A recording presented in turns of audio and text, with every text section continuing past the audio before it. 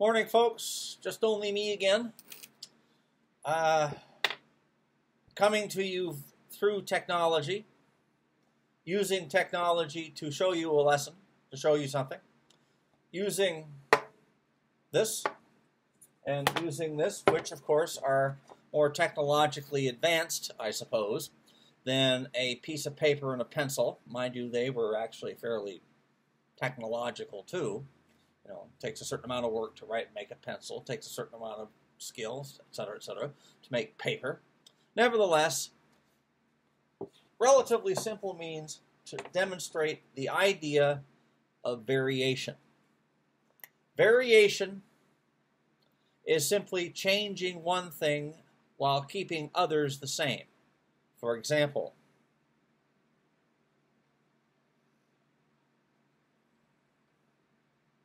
hang on a second.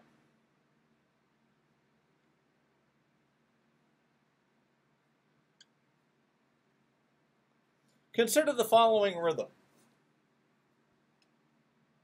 Ta, ti, ti, ti, ti, ta. Yeah, I should have put four measures. Ta, ta. Yeah, I should have done that.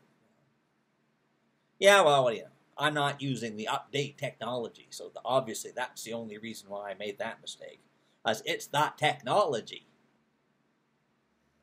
Okay, so we got that. All right, now, quick ways to vary this. Quick ways to vary something like this. Take that, ta, ti, ti, ti, ti, ta, and move the quarter notes to where the eighth notes were, and vice versa. For example, thus.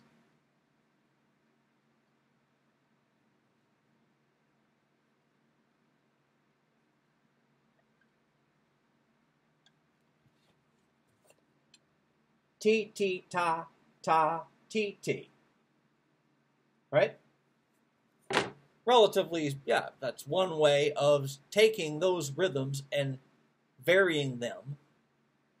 Okay? Another way to do it.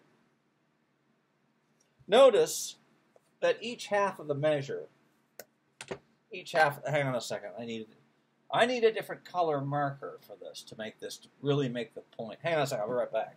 Yeah, oh, here we go. No, that's black. I'll be right back. Sorry. Yeah, so I should have thought about this earlier, but didn't. Sorry about that.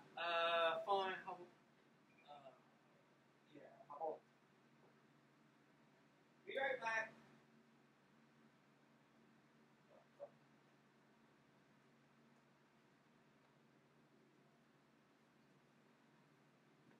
Sorry about that. Notice that in each half of those two measures of 4, 4, right, in each half of those measures, and let me just cut those measures in half with an imaginary line, right, you'll notice that each of those halves of a measure contain a quarter note and an eighth note. Sometimes it's 2/8 notes quarter, and sometimes it's quarter 2/8, right? So, another way to vary this is to do something like this. To take something like this, make that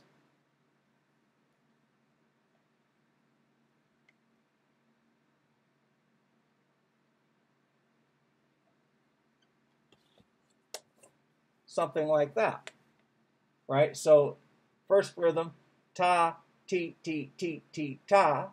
Second rhythm, ti, ti, ta, ti, ti, ti. And then the third rhythm is ta, ti, ti, ta, ti, ti. Right? You can also do this. Hang on a second.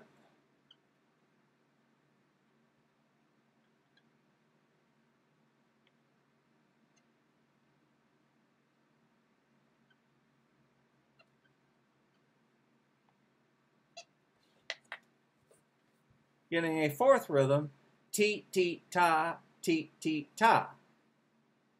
Right? Now, notice also that in each half of those measures, you've got 2/8 notes and a quarter. So you could also do something like this. Eighth note, quarter, eighth note, and then eighth note, quarter, eighth note. So that rhythm is ti, ti, ti, ti, ti, ti. Now, cinco, pa, cinco, pa. Right? And notice, very quickly, you get 1, 2, 3, 4, 5 little rhythmic patterns that you can use to write music with. Variation. Taking something and changing parts of it while keeping some things the same. Variation. Variation.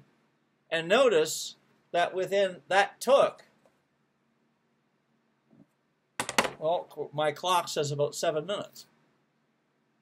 Right? Using this, using that, which is a slightly more advanced, well, if you want to call it advanced, a slightly technologically sophisticated version of paper and pencil. Writing stuff down. Writing stuff down. The plain old boring writing stuff down on either a piece of paper and a pen or pencil or something very similar thereto. Writing it down. So you've got it. So you can save it for later or use it now. Write it down. Write it down. Save it for later. You never know what might come of it. That is, if you got it and you understand the basic principle of variation. Anyway, just more thought. Bye for now.